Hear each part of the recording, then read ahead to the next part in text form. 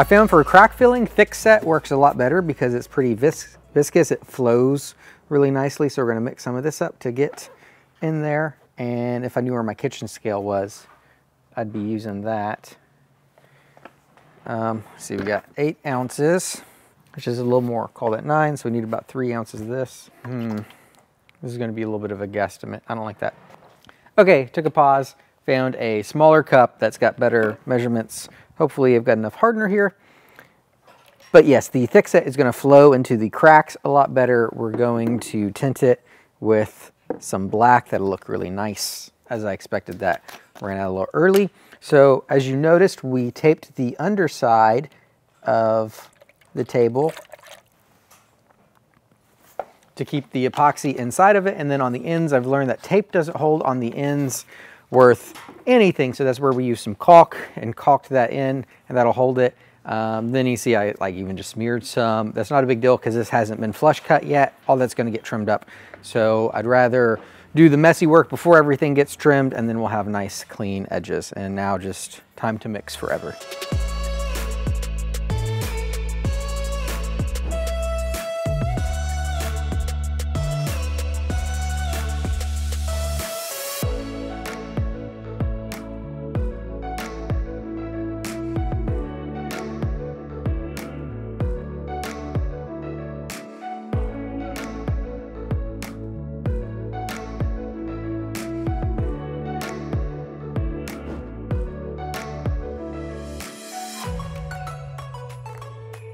Epoxy's all sanded down. It's looking really good. Next is to build the mold for the concrete, do that.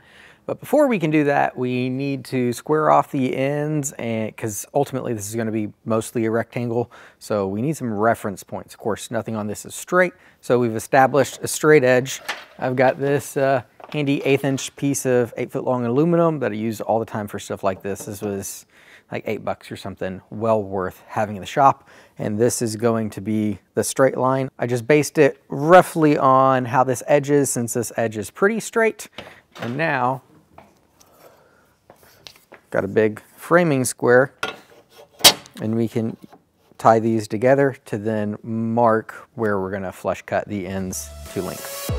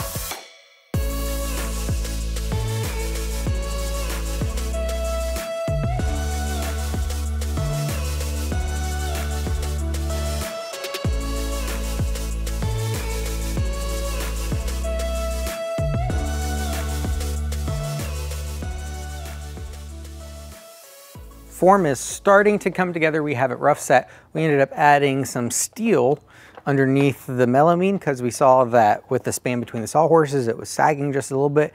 And then that reminded me of when I did the 5 epoxy river tables up in Lexington for the brewery, and we didn't add any support under the melamine and had issues keeping things straight. So we cut some steel, put that under there. That's gonna help keep everything nice and stable. We have this edge 44 inches from the line, so we can do some measurements to start cutting the rebar, and then we'll have to put this back in place because we'll have to slide this out to get the rebar set. But yeah, could also use remesh, but I have rebar, so we're gonna use some rebar.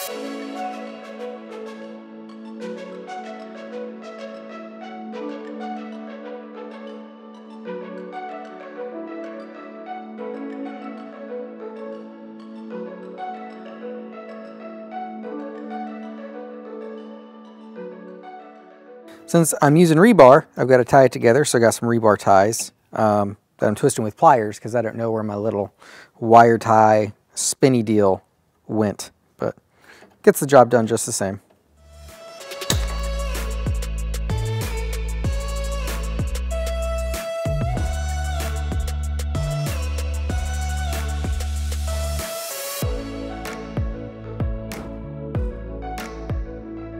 Just finished cleaning out the mold really well, vacuumed it, blew it out with air, wiped it down with denatured alcohol, did all that again. So I don't have a wide enough sheet of melamine, so I used two, ones for the mold, but then to make sure everything's not all wonky, I've got another sheet on the other side. Don't know if I mentioned that, but that's what's keeping everything level. Also check this with a level. We're all level. Rebar is tied. All the Total Boat 4-minute epoxy that I used to hold the rebar in is set. So ready to do the scary part, make some concrete and pour it in here. So one thing about this countertop mix is that it's very picky about how much water you use. You have to be very consistent. So got some water buckets, got a measuring bucket. This is also being tinted. So I've just got some generic Saccrete concrete tint. And the nice thing about being consistent with the water is then I can be consistent with measuring out my pigment. So everything is the same color. Add the pigment to the water to make sure it's thoroughly mixed, because if you just mixed it in with the dry mix, might not be able to get it thorough, and we don't want this streaky. So it's going in the water, add the powder, mix it up, pour it. So gonna get to that.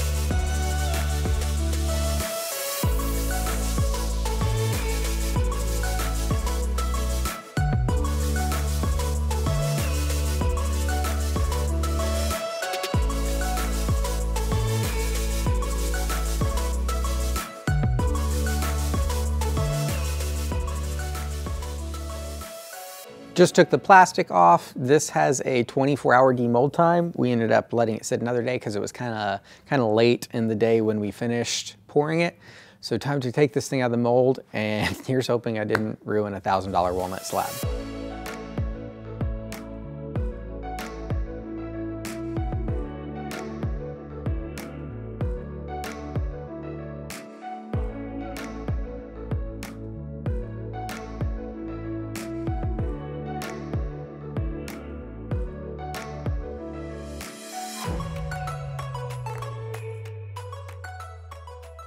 I'm really happy with the way this looks. Next up though is just working on the transition line. I'm trying to decide how I want to tackle that, but of the options I'm debating, I need to do a grain feeler and some kind of sealer on this wood. Really should have pre-finished the wood before we did the slab, but just a little preoccupied with the whole shop build out. So anyway, I'm gonna get this sanded up and get the grain filler on there while I decide exactly how we're gonna handle this transition.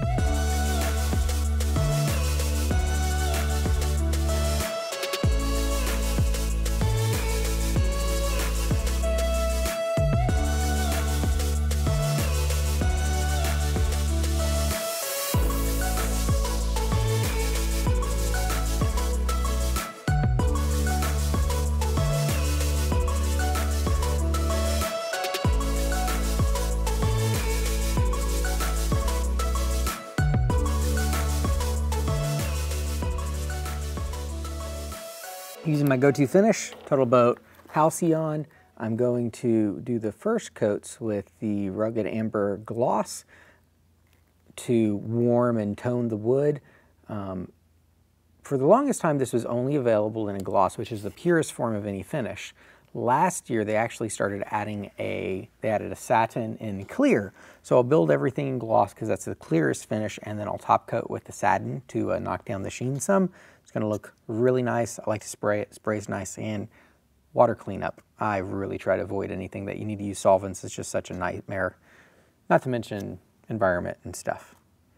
But yeah, we'll get the Fuji all set up, then we'll spray.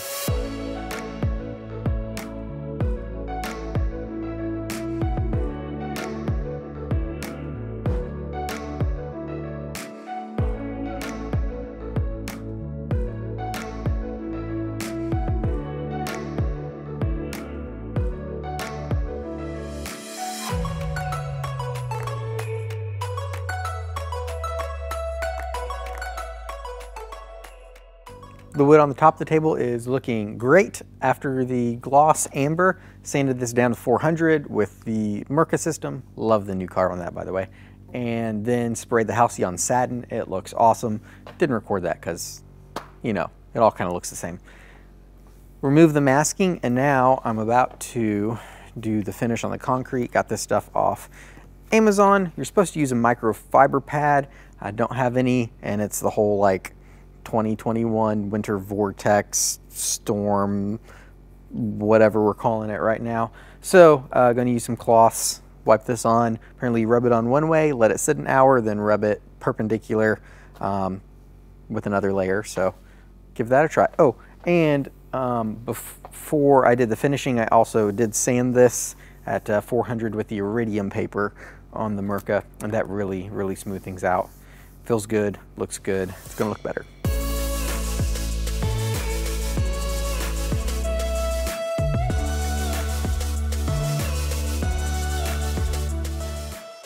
So did the 2 coats, one long ways, then I let it dry about an hour and did it the other way. One thing I noticed though is that it streaked really bad, and this is really glossy, so those streaks really show up. I don't like that, but I did some experimenting in a non-woven pad. These little Scotch-Brite, it's not really a Scotch-Brite though, pads do great at knocking down that streaking and take it from a gloss to a satin, which also matches the Halcyon.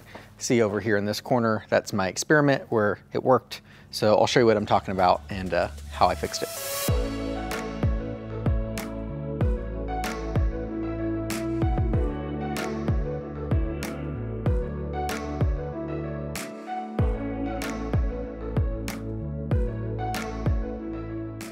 Time to work on the base, which is all steel, so coming outside because I'm gonna weld out here anyway, so may as well cut it all out here.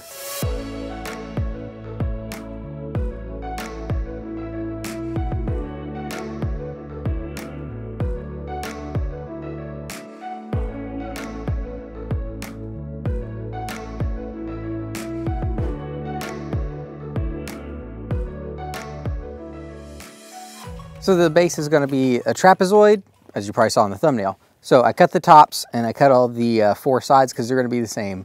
I have a model, but just because I'm working with angles and I probably didn't exactly match the angle I drafted, I like to set it up, and now I can measure for my last piece to make sure it does actually fit, and that's just going to make everything come together better.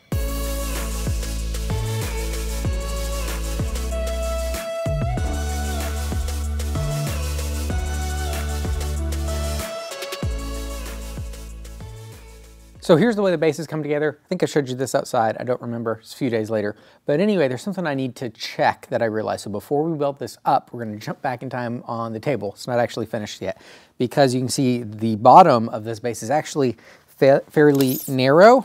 It's 25 inches. It's actually shooting for 26, by the way, 25 inches. So with all the concrete on the table, there could be an issue with it throwing off the center of gravity. Normally on a tabletop, the natural center of gravity on the table is going to be in the middle because all the material is the same. Concrete is a lot denser than wood, and especially walnut. So having all that concrete on just one side, we need to find the center of gravity on the table and make sure that the center of gravity is going to stay over this base, even if someone's on one side of it pushing on it or something. The way we did that, we have a 90-inch table. Took a 10-foot stick of EMT, because we have a bunch of EMT. I haven't taken the extra from doing all the electrical back yet. And we found the place where you can see that this table is almost weightless right now. It almost balances, it bounces very lightly. So where this EMT is very close to the center of gravity, and it's actually favoring the wood side, which means the center of gravity of the EMT is actually closer to the middle. It's on this side of the EMT, not that side of the EMT. So 44 inches, so I can come into 22. This is my center, and because my base is 25 inches wide at the bottom, I basically have a 12.5 inch window on either side. And according to this, my center of gravity is 5 inches off from the center of the table. The edge of the base on the bottom, not on the top, but on the bottom, which is where it counts, is actually going to be still a good 7 inches past the center of gravity. So even if someone's pushing, leaning, whatever on this, we've got plenty of support. I don't think it's going to be a problem. But haven't done this much concrete lopsided on a slab before, so just wanted to check if you do mixed media or you're mixing material where there might be a weight issue. It's really, really easy to check center of gravity. You just need something long enough that you can balance on. Me and Robbie just kept playing with it, and you can see that even just with a pinky, I can just bump this and make it rock. Trust me, without that fulcrum, this is stupid heavy, probably 400 or 500 pounds easy. Now that we verified with the center of gravity that these bases are gonna work, it's time to weld it up. Unfortunately, I don't have the super cool fireball square stuff that you can change the angle to. So I'm using these just to keep everything on the same plane. And then I've got a piece of just sheet metal underneath to help protect my floor from spatter. And I'm just going to have to do this kind of old school, do some tack welds to hold it together. Then I'll check that it's square, which is really that the top and bottom are parallel with each other. And once we have that, then you know, do the full beads. And when I weld this, because it's furniture, I want it to look good, I'm going to just weld on the outside. Inside corners are crazy hard to smooth out those welds, and my welds aren't anything anyone wants to look at. So I'll just do the outsides, maybe the tops where we can grind it, because I don't want to weld somewhere that I can't grind and make look good. Now we're going to make me look like I know how to weld because we know how to video, but I don't know how to weld, so cool montage, hopefully.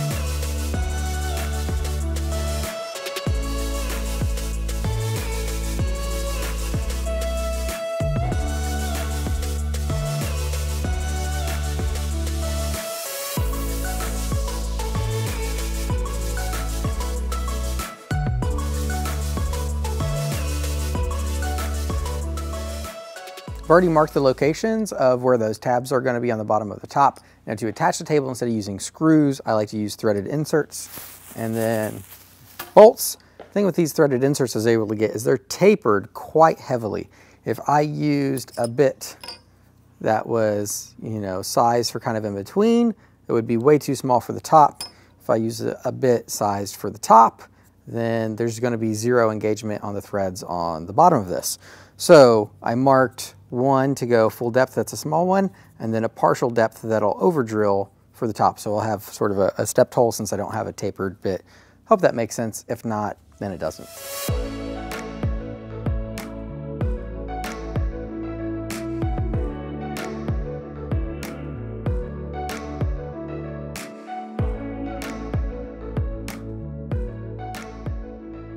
These little dudes have a hex cut in them, so you can put a hex key, Allen key, whatever you want to call it, in there and try to drive it. But in my experience, they strip out really easy. So I like to take one of the bolts and double nut it. That comes into account later and being able to get it off easy and use this to drive it instead.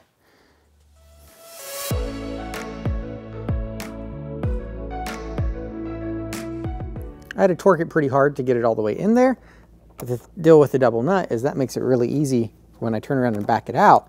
My bolt isn't wedged tight in those threads and it doesn't want to break free.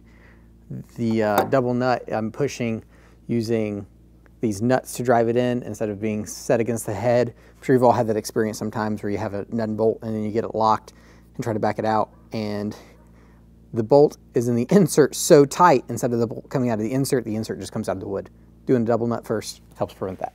I'm really excited to have this one wrapped up. It was very challenging. You can see it in a second, but anyway, I hope you learned something, were inspired, or at least entertained. And until next time, make time to make something.